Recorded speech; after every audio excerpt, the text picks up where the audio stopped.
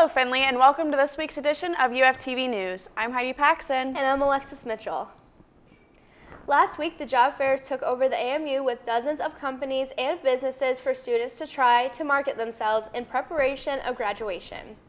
There are other students, however, who are looking to further their education.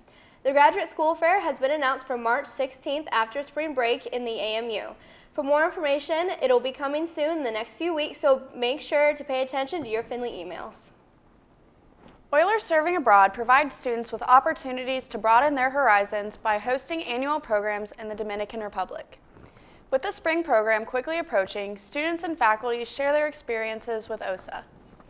The biggest thing I think that they're doing is all of the students are building relationships with others in other countries. And no one can say, I don't have a friend in the Dominican, just as the people we're working with can't say, I don't have a friend in the United States. I think Oilers Serving Abroad is about a new mentality. So you go there and you get to see these things and you get to experience it with these people that you don't know. And it's a really substantial experience about service learning and being together and camaraderie. It's not about me. It's not about you. It's just about being together and helping those in need. Our goal is for the program to, we're not just going there to change lives.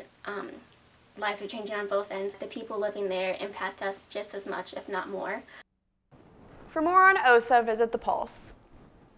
Are you looking for some extra money this semester? Are you a fan of sports? Well, the Ohio High School Athletic Association has been hiring middle and high school referees and is always looking for new applicants. For those interested, check out ohsaa.org to apply. The basketball teams played their final home games of the season this past weekend, but for the seniors, this weekend was packed with more meaning. Carly Boner, Ricardo Smith, and Tyler Stern all performed in front of the home crowd for their final time storied careers as Oilers. For the full stories on these seniors, check out the Pulse website. Coming up, we look at our Oilers sports when we return on UFTV News.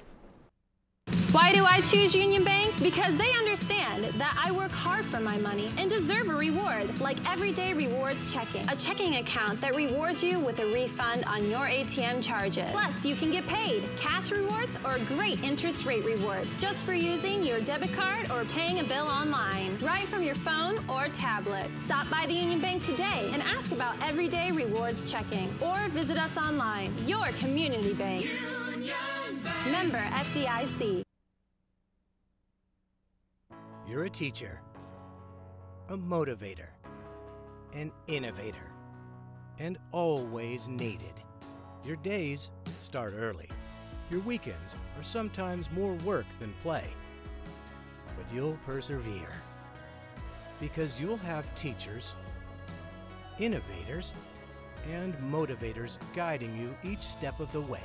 University of Findlay, preparing educators for meaningful lives and productive careers. This is the story of a boy who was very sensitive to lights and sounds. So he built secret hiding places where nothing could get in. The boy didn't like looking people in the eye. It made him feel uncomfortable. One day, he found out he had something called autism. His family got him help, and slowly, he learned how to live with it better. Early intervention can make a lifetime of difference. Learn the signs at autismspeaks.org. What's up, Oiler Nation? Brandon Emsweller here with your weekly update of UFTV Sports.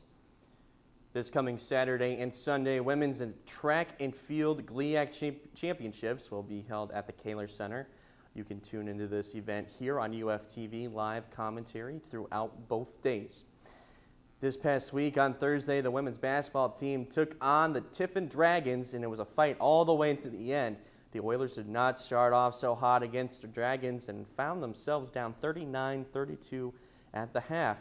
The Oilers would start the second half with a fast start, scoring 7 fast points, and the momentum continued on for the Oilers. They would win 75-70, and Haley Horseman led the way with 17 points, and most of those points came within the paint. The Oilers moved on to Saturday, taking on the #1 team in the nation, and stayed in the game until about halftime. The Oilers struggled on both ends of the court, and the Eagles took advantage of that and put up 110 points compared to the Oilers' 65. The Lady Oilers head into their final game against Walsh University with an overall record of 9-12 and 3-10 in the GLIAC. The men's team is also in action this past week, and they are on a mission to finish the regular season strong and make some noise in the GLIAC tournament. The men took down the Tiffin Dragons 105-87, and someone who had a monster game for the Oilers was Martise Kimbrough, who drained 11 of 15 threes and would defeat the single-game record of threes in a game, which was 10, held by Greg Collig. He also broke the record for three-pointers made in a season, which is now 99. The old record was 95 threes, held by Nathan Hyde.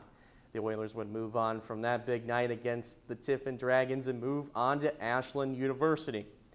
It was a rough start for the Oilers, but in the second half, they would go on a nice run to defeat the Eagles. The Oilers had a rough time from the field, making 46.9% of their shots. Ricardo Smith had a great game for the Oilers on both sides of the ball, finishing with a season-high 11 rebounds.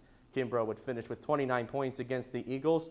They are now 21-5 overall, 15-4 in the GLIAC. Martise Kimbrough was also announced the GLIAC Player of the Week and NCAA Division II Athlete of the Week. The Oilers are nationally ranked 22nd heading into the postseason play. Both teams will be back in action today at Walsh University, and that can be heard on 88.3 WLFC. Also, the men's team will be back in action 7 p.m. in Croy Gymnasium for the start of the GLIAC tournament Tuesday night. Make sure to tune in and watch myself and color commentator Mac Williams for the first game. My name is Brandon Emsweller, and that was your UFTV Sports Update. Back to you guys at the news desk. For more information in these stories and more, visit our Findlay Media Network page and our YouTube page. That's it for this edition of UFTV News. I'm Heidi Paxson. And I'm Alexis Mitchell, and have an awesome weekend.